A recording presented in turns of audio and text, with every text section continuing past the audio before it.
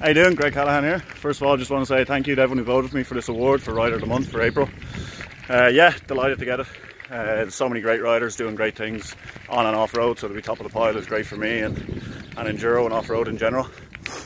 Yeah, it was for my 5th place in Colombia in the Enduro World Series, which wasn't actually a great day for me, so I was quite surprised to get the result and this award.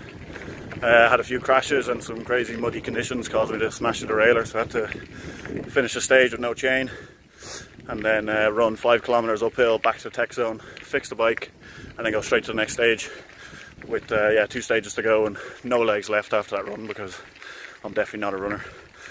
So yeah, delighted. Just getting ready now for the next couple of races in Austria and Italy. Hopefully more good results to come there and more good times. So yeah, thanks again. Hopefully see you out here on the trails.